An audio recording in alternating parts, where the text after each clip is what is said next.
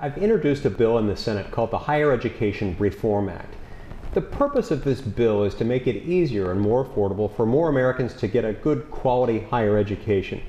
We find that the cost of higher education in the form of tuition has gone up for decades. It's gone up in part because there's this sort of iron triangle, almost a cartel if you will, that consists of the U.S. Department of Education, the accrediting bodies that it chooses to recognize, and then the providers of the higher education learning experience, basically colleges and universities.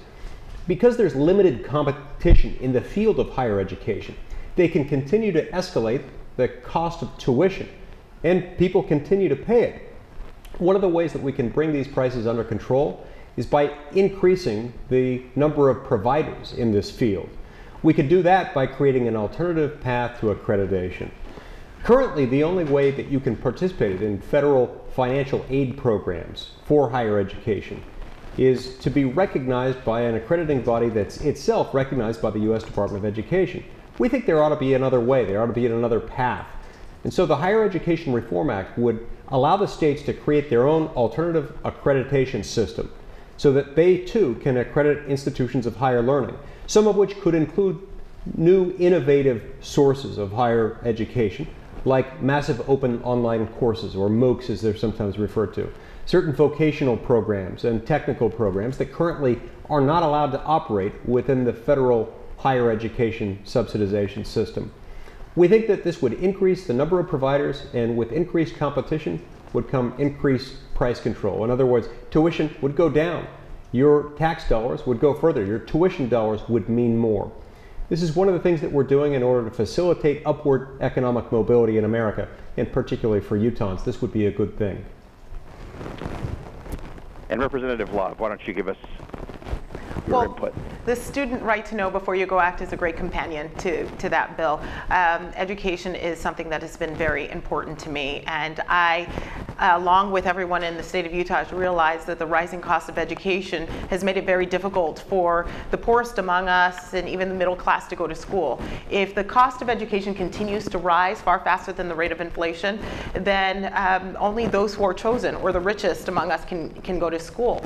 So what I've done is I've introduced with Representative Duncan a right to know before you go, which gives students information before they choose a higher education, before they choose a college, or even start competing or comparing technical career colleges.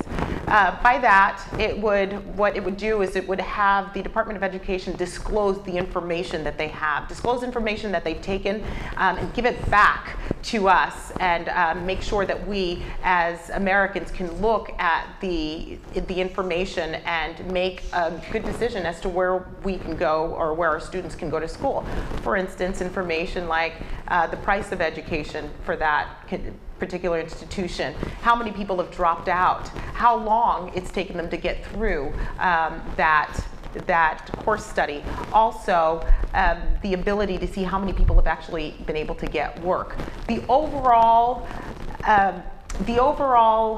theme of this is to make sure that we allow people to choose which facilities they go to, and bring the cost of education down by providing some competitiveness, so that we could make sure that this unlimited flow of federal dollars is not driving the cost of education, that people are driving the cost of education, and it's more market-based than it is controlled by the federal government and how much money they can funnel into higher education. So again, it's in keeping the promises that I made to Utah and the 4th District in terms of putting the decision-making back into their hands, making sure they're the drivers of, and the authors of their own life, and they can bring down the cost of education through competition.